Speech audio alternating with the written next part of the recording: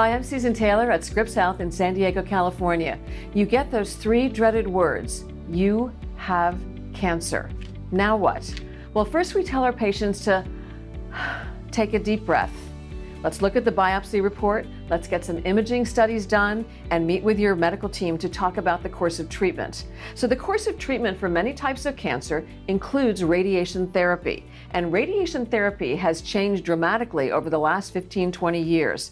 Here to talk about advancements in radiation therapy are Dr. Ray Lin, who is the medical director of Scripps Radiation Oncology, and Dr. Prabhakar Tripuraneni, who is division head of Scripps Radiation Oncology. Thank you so much for being here. All right, so let's start with the basics for folks who are just beginning this journey. What is radiation therapy? Radiation therapy is using various forms of radiation therapy safely and effectively to manage cancer, cure cancer, and also used in some other types of diseases. So explain what radiation therapy is, though, Dr. Radiation therapy is one of the main modalities for cancer care. There's three main modalities. One is surgery, one is systemic treatment, such as chemotherapy, hormone therapy, immunotherapy, and one is radiation therapy. And radiation therapy involves using radiation beams to treat the cancer. Rather than take it out physically by surgery, we kind of radiate that cancer and You're zapping it. Zapping it, yeah. There are two major forms of radiation therapy: giving radiation therapy from outside, external beam radiation therapy. That's what most of the patients get, the linear accelerators, etc. And there is also brachytherapy, that is internal radiation therapy, where we can put in radiation seeds or catheters and deliver radiation therapy from inside out. So so the radiation therapy, the treatment has evolved greatly over the last 15 or 20 years. Tell me how it's evolved, how it's changed.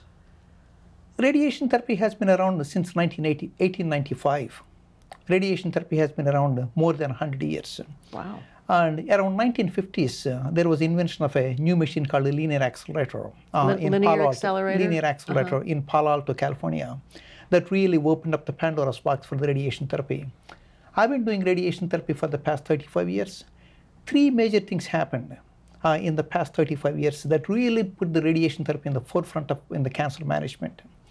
The basic radiation producing apparatus, linear accelerator, has been about the same. The first major advance is incorporation of the computers. These days machines are really fast, highly tailor-made to deliver the radiation therapy precisely where we want to treat and how we want to treat. The second major advance is incorporating imaging equipment. Our linear accelerators these days come with X-ray machines built into that to take regular X-rays, CAT scans, and MRIs. That gave us the ability to look at the tumor just before and during the treatment so that we can safely and effectively and precisely deliver the treatment. The third thing that we already mentioned is we use chemotherapy, radiation therapy, and immunotherapy together. That becomes much more effective. Often, if the effectiveness of the radiation therapy is, let's say, 10 points, chemotherapy by itself is only 5 points. By using chemoradiation therapy together, we can get up to 20 points. So almost all cancers these days that we treat them for cure, we use a combination of radiation therapy along with some form of chemotherapy or hormone therapy or immunotherapy. Yeah, I say look at the computer age. Look at think of your iPhone. You know, it took a long time from a basic phone, your dial-up phone at home, to go to a cell phone, then from the cell phone to go from 2D, 3D, 4D, 5D. I mean, it's rapidly progressing. And I think because of the computer age, with better imaging and better technology, radiation therapy has advanced, just like your cell phone, from 2D to 3D to 4D, that quickly. But it took a long time to get to 2D. So the radiation therapy of 15, 20, 30 years ago, it was in a much broader range, you're saying? So let's say the tumor is here, you had to radiate an area that was bigger, and now you can be a lot more precise with the area that you hit? Well, definitely it was more coarse. These days, the radiation beams are much more precise, but also because we see the target much more precisely. Not just because the machines could create a much more precise target, it's because we can see the target much more precisely. Because we have better imaging with MRIs and PET scans, we can see on the computer where that tumor is and arrange beams with various angles to treat that target while sparing normal tissue. Are you doing it in real time that you can see it as the beam is actually hitting the tumor, or do you have to immobilize the patient on the table and then model it and calculate, yeah, this is where it's going to hit. Even if you immobilize the patient and put the marks on the skin, still things inside the body are going to move, such as the heart, the lung, the prostate, and bowel, and all those things. On our machines, and most of the machines, these high-end linear accelerators, we can take an X-ray or a CAT scan just before the treatment and see exactly where it is and modify what you're going to treat to shape the beams right on the fly. And while you're treating, you can also take X-rays and modify what you're doing. So that's the next major advance in radiation therapy, the real-time image guidance. Yeah, at Scripps Health, we have machines where we can actually treat in sub-millimeter precision because the machines are so precise these days. So you're talking about sub-millimeters. Fraction of a millimeter. Fraction of a millimeter, which is great because you want to protect the nearby surrounding healthy tissue and the vital organs, right? That's exactly right. So is radiation therapy better on certain cancers than other types of cancers? There are certain cancers that are more what we call radioresponsive, more radioresponsive to radiation therapy, such as lymphomas. And then there are other cancers that are more what we call radio-resistant, like sarcomas, but all cancers can be treated with radiation therapy. You just have to kind of manipulate the amount of dose you give per day and how often to give it to, based on the sensitivities of the tumor. For instance, if a tumor is more sensitive, you can give less dose per day.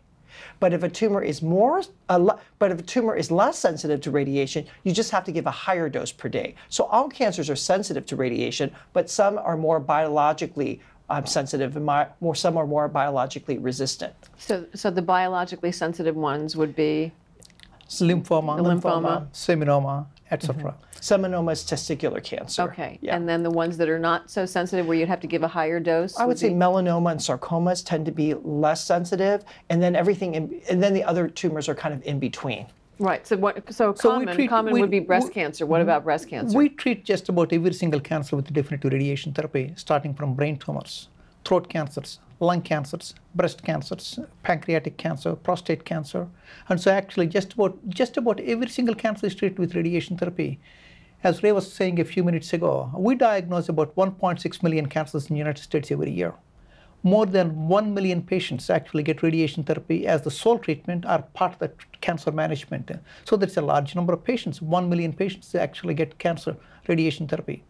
And about a third to half of them are cured solely because of radiation therapy. It's a very safe and effective form and a highly curative form. So are there certain types of cancer where you wouldn't need chemotherapy and you could just do the radiation? Absolutely. And those would be, for example? Like prostate cancer, some of the very early lung cancers these days, the data is showing that you can give 4 to 5 radiation zaps, you can say, 4 to 5 treatments with what's called radiosurgery, which is just as equivalent in cure as taking the lobe out surgically. So radiation therapy has come a long way where we have technology where we can pinpoint on very small tumors, even very large tumors, and give an equivalent cure to surgery many times. So when we talk about cancer care, sometimes radiation is given, sometimes chemotherapy is given, sometimes surgery is given, and sometimes there's a combination of 2 or 3 of these things.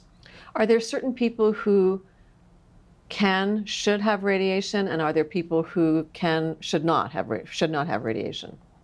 Well, I would say it depends on the type of tumor. I would say it depends on the location. Is it easier to take out or is it easier to radiate? And for certain cancers, such as breast cancer, if a woman has lupus or some kind of autoimmune disorders, sometimes that will tip us towards giving surgery rather than radiation therapy. Because?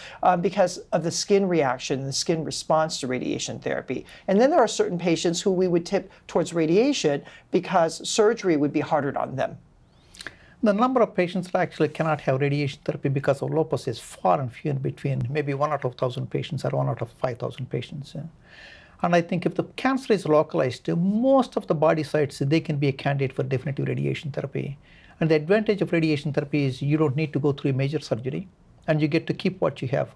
For example, as simple as a skin cancer on the tip of the nose. Most surgeons can do a wonderful job, but your nose gets messed up. You can have 4 weeks of radiation therapy and get to keep the nose exactly the way you have right in there.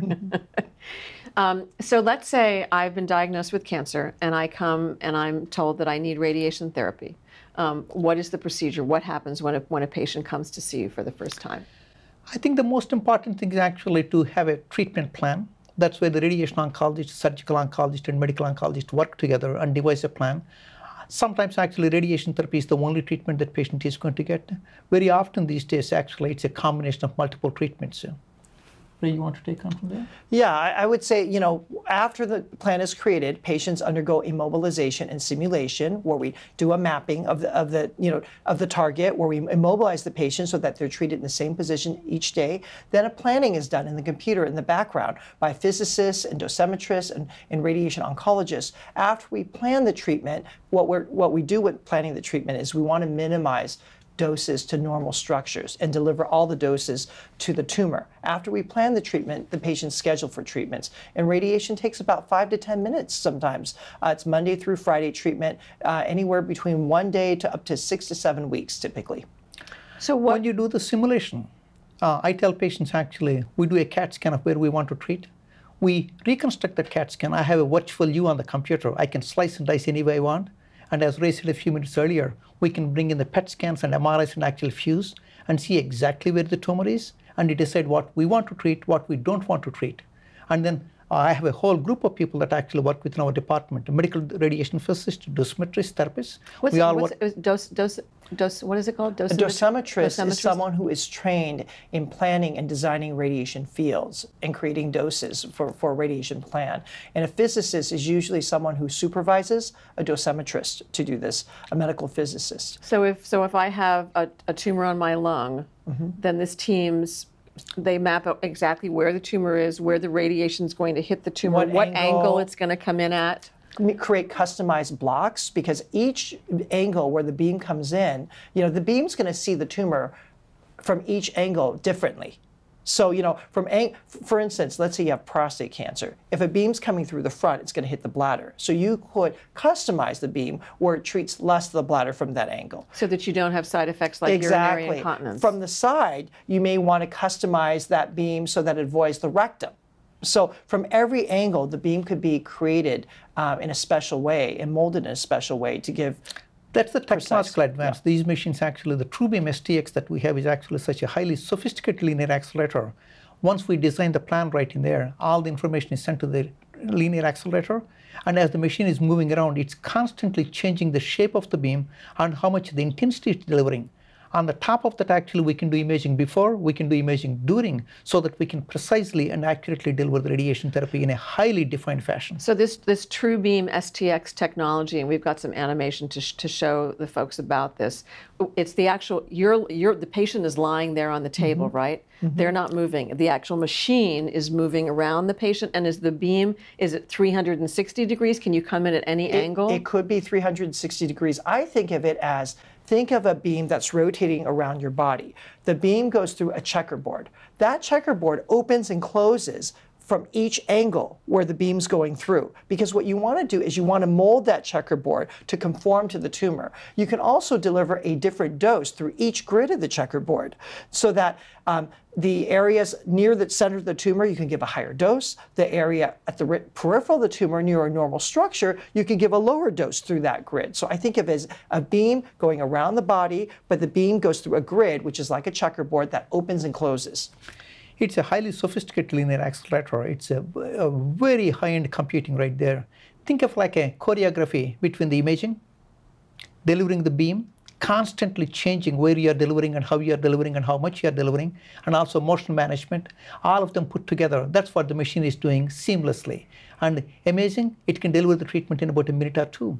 Probably one of the fastest machines that you can actually buy on the marketplace today. It is so wild. So before, I remember my mom had breast cancer back in 1999, and she had 6 weeks of radiation treatment, 5 days a week for 6 weeks.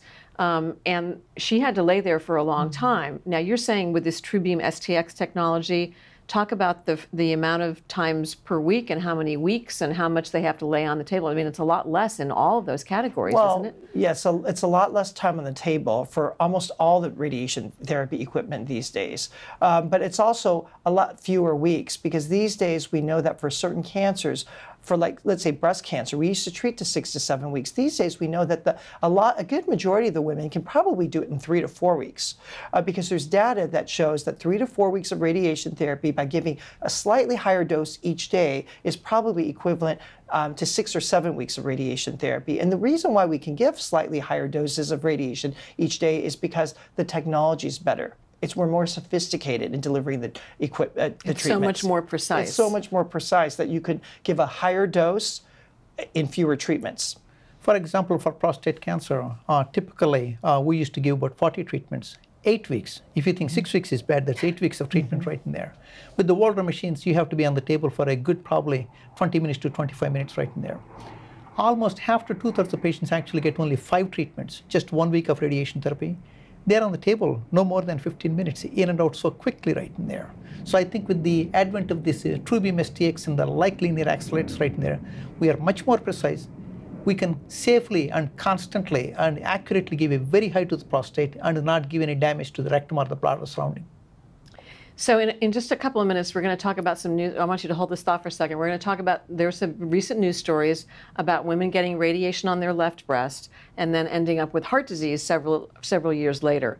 We're going to talk about how radiation therapy actually affects the heart. So hold that thought. We'll come back to that in a couple of minutes. Typically, the radiation treatments last what? I mean, is there a norm? Is it 2 to 3 weeks, or is it 1 week or 10 days, or it really depends on where the tumor is? How do you determine how long? So it depends on whether it's a curative treatment or what's called a palliative treatment to take away pain or discomfort. Curative treatments tend to be a little bit longer. Also, it depends on, are we giving chemotherapy with it? Because if we're giving chemotherapy with it, it's usually a longer treatment because we don't want to give a higher dose. So it can last anywhere between, like I said, 1 or 2 days to about 6 to 7 weeks. But the time on the table these days is really short, maybe 5 to 10 minutes each day. So talk about 3D and 4D tumor imaging. I know in the past, 2D is one-dimensional. 3D is you see the whole thing, but 4D deals with motion management. Right. So how does that work? Give me an example of that. That's where the True Beam STX really come in handy right in there. So while take a prostate cancer as an example. You put the patient on the table, and then you do your X-ray images, or you do a CAT scan. You see that the prostate actually has moved either up or down or front or back right there. You can make all the adjustments. And right on the table while the patient is lying down on the table, right? And you take one more set of X-rays to make sure that you want to be exactly where it is right in there. And then you start treating. In certain cases, actually, you can image during the treatment and make the appropriate adjustments actually while you are treating. And Ray is working on the management of the breast cancer as the patients are breathing. Exactly. Because what you want to do is when you're breathing and you have breast cancer and your chest is going up and down, what you can do is you can learn how to control the beam to have it on and off based on the patient's breathing cycle. Also, I think of 4D CT as, I think, lung and liver cancer. With your lung and your liver, when you breathe, the tumor moves up and down like this. Now, in the old days, what we would do is, as the tumor moves up and down, you have to have a large target to get it.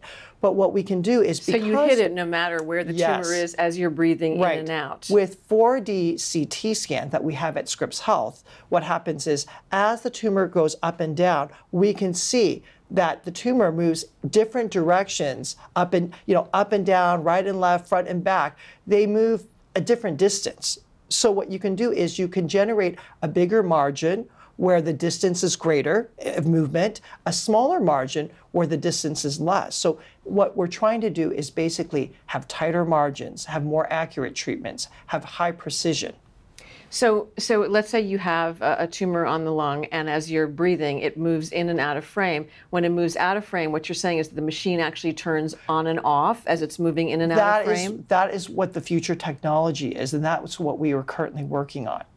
Okay, but that's not available currently right now with the True Beam STX? We have versions of it where we could, it's called, respiratory gating, or with breast cancer, what we're working on is as you breathe in and out, as the breast and the target moves in and out of the radiation field, we can turn the beam on and off based on respiration. And so that's really much more targeted therapy just to the area. And so how much less radiation do you get The with dose this of kind radiation of method? therapy is the same, but the volume that you're treating, it all depends upon how much the tumor is moving. If the tumor is moving, let's say, an inch up and down right in there, in those patients, actually, you significantly save a portion of the lung, that 5% of the lung or 10% of the lung.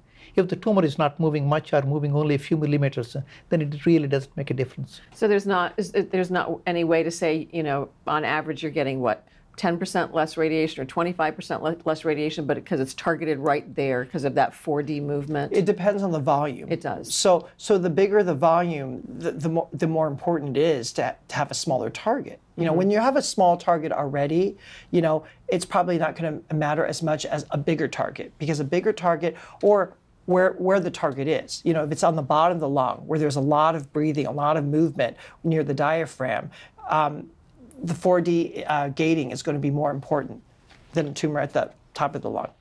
All right, so we talked about this a couple of minutes ago. Let's come back to this. There have been news stories about women getting radiation on the left breast and then getting heart disease several years later.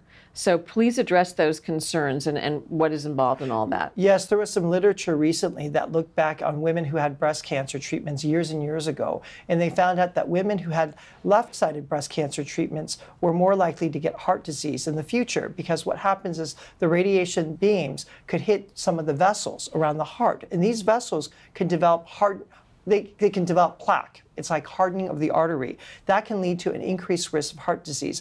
But thankfully, Susan, these days, the radiation therapy is no longer your mother's radiation therapy. The equipment has gone, has become so much better, so much more precise. There's so many ways to treat breast cancers now for the left side. For instance, what you can do is, instead of lying on your back where the beam goes across, you can lie on your stomach where the breast hangs down and treat from the bottom to avoid the heart. We also talked about respiratory motion, respiratory gating. Also, we talked about beams that have that, remember that checkerboard that can open and close. So if there's a grid that's where the beam's going in that's close to the heart, you can simply block it. So there's many ways to manipulate this. As a matter of fact, go back again. There's actually ways that you can block the beam from a certain right. Remember, it's like a checkerboard. So the beam goes through a checkerboard. If part of the target is near the heart, you simply block that part of that grid that's near the heart so that there's no beam that's going through the heart. Also, like with respiratory motion, you can manipulate the beam as patients breathe in and out, as the heart moves in and out towards the chest. But also, like I said, motion, the way you immobilize the patient, the way you position the patient, whether on her back or on her stomach, you can manipulate doses to the heart. So I'm really happy to say that these days with modern radiation therapy, heart risk is fairly low. As a matter of fact, last year in the Journal of Clinical Oncology, there was a publication that stated that with modern radiation therapy, the incidence of radiation therapy leading to heart-related deaths is only 0.3% if you're a non-smoker. Now, if you're a smoker, it's about 1%. So if you have a low risk to begin with already, radiation therapy doesn't really add much more risks.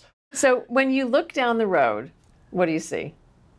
Well, I'm really excited about more targeted therapy, more immunotherapy.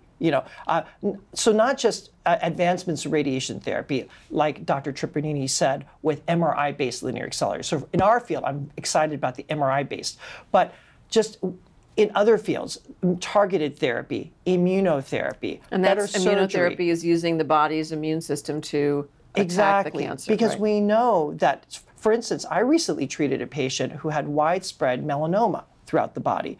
But we know that by giving radiation therapy to one of the melanoma tumors, and then by injecting immunotherapy into her, all of the tumors disappeared. Because what happens is the radiation therapy causes some kind of inflammatory response or immune reaction, where when you give the immunotherapy, it potentiates, it makes the immunotherapy work even better. So the immunotherapy and the radiation, even though we meant to attack one tumor, ended up attacking all the tumors in this patient's body. So the advancements in treatment have come a long way. As a matter of fact, according to the American Cancer Society, since 1991, the incidence of cancer-related deaths have dropped 26%. For prostate cancer, less than 50%, a greater than 50% decrease in deaths related to prostate cancer, greater than 50% decrease in deaths related to rectal cancer. Breast cancer deaths have decreased by 1% a year since 1995. These are really exciting statistics. That's hopeful. Just go back and give some perspective. Were there any side effects to radiation, 15, 20, 30 years ago compared to any side effects to it today or looking down the road? Much less side effects these days because you're more targeted. There are much more side effects. Before you had many more skin burns, many more, for prostate cancer, much more diarrhea, much more loose bowel movements and burning with urination. These days for prostate cancer, we hardly see any side effects with radiation therapy. So much more less side effects. Simply we treat a much smaller areas to treat because we know exactly where to treat and we can track it, we can image it. So instead of, just to give an example for prostate cancer, in the beginning of my career, just to treat prostate cancer, I used to treat about 1 liter of the body. 1000 cc. These days I treat prostate cancers maybe no more than 8500 cc, 1/10 of the volume. And we give much higher doses. So all the surrounding structures, rectum, bladder, hardly get any dose or a very small dose of radiation therapy. So side effects are much lesser, effectiveness is much higher, patients do it much better.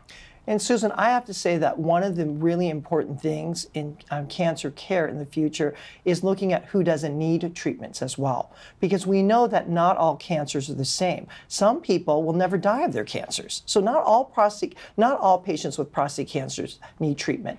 These days what we can do is for certain cases of breast cancer, we can look at on a molecular level of patient's breast cancer, whether she would benefit from chemotherapy, whether she would benefit from long-term hormone blocker, whether she would even benefit from radiation therapy. Because if you look at the molecularly, these cells, we can have an idea of who's going to benefit from treatments and who doesn't really need treatments because the cancer's not really it's something that you will live with as opposed to something you will die from. That's exactly right. So I think that not only do we have better cures, we really have to think of who doesn't need treatment because we want better cures, but we also want good quality of life for our patients. What's the most rewarding part of your job? Seeing the patient, holding their hands, offering the best treatment, and take them through treatment. And when they come back to see me year after year, 32 years, 34 years, that's the most rewarding part. And see their family, kids, grandkids, sometimes actually they bring along just to introduce, this is my doctor. Aww. That's the most rewarding part of being a doctor. I recently had a patient that we sent to hospice 6 years ago. I gave her palliative radiation therapy. I just thought, well, she's older, she's frail, let's just do a little bit of radiation, a little bit of palliation. She showed up at my door for follow-up a few weeks ago. It really shocked me. I said, where have you been all these years? She said, I traveled the world because you saved my life. Nothing better than that. Dr. Lin, Dr. Triparaneni, thank you so much for joining us. We really appreciate it. Thank you, Susan. Thank you. At Scripps, we have hundreds of doctors who provide cancer care. If you would like more information about radiation therapy at Scripps Health, just click on the link or go to scripps.org/videos. If you want more critical information about your health, please subscribe to our Scripps Health YouTube channel and also follow us on social media at Scripps Health. I'm Susan Taylor. Thanks so much for joining us. It's our mission at Scripps to help you heal, enhance, even save your life.